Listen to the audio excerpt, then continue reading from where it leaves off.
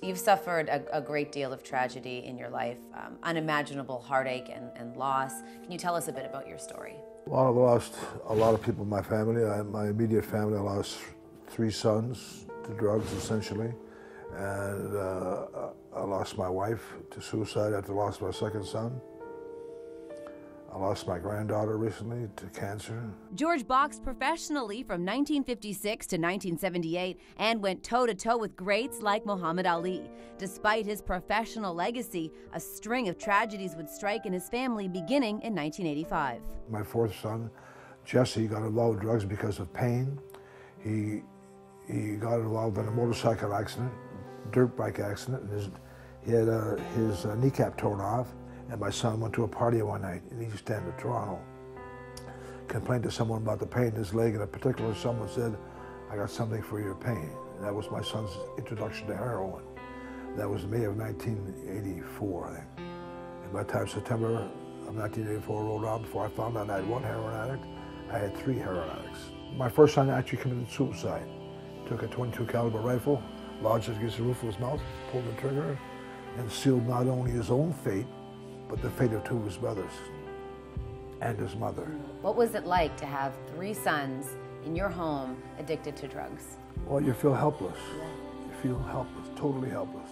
And when one dies, when my first son died, I knew the other 2 guys were going to go. George's feeling proved prophetic. In 1993, his son, Georgie Lee, died of a drug overdose. I think the lowest period of my life, the deepest funk I was ever in, was after I lost my 2nd son.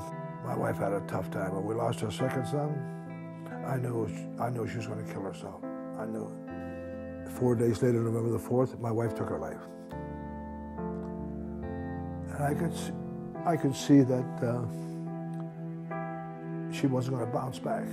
Hard to lose a son, and I always say for a mother to lose a child, it's got to be the worst thing that ever happened to anybody, for a mother to lose a child. And I know she wasn't going to make it. Tragedy struck again in 1996 when George's son Stephen died of a drug overdose. Then in 2012, his granddaughter Rachel lost her battle with cancer.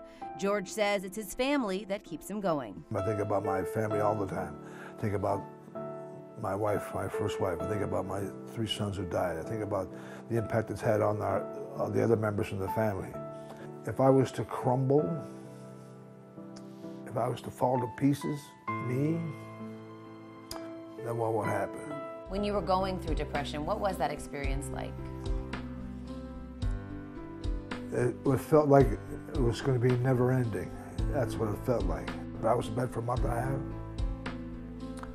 I just lay there like I was dead. I was, I don't remember thinking about hardly anything. I just lay there, just like helpless, like without a sense of wanting to live. I just lay there, I feeling almost no emotion, just like I was dead, but with my eyes open. What did it take to get you out of that depression? Well, you know what I used to do to combat, to make myself feel better, I go to the gym with my oldest son, especially, and we'd work out like crazy, fast and furious. I work out with the weights. I feel better. I do that basically every day now.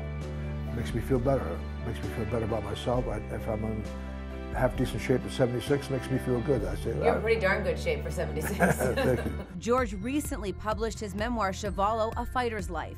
He also spends much of his time on his Fight Against Drugs campaign, taking his message to students across Canada. If my sons died and I couldn't help other people by telling the story, it'd be kind of like my sons died in vain. And I don't want ever to feel that way. I like to feel that because they died, that there's a story there that young people can benefit from, that young people can learn from.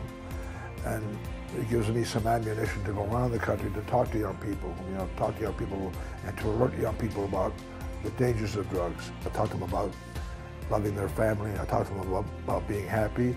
The happier you are, the less apt you are to get messed up on drugs. The unhappier you are, easier to get tricked into doing drugs. Somehow thinking life will be easier if you take a drug.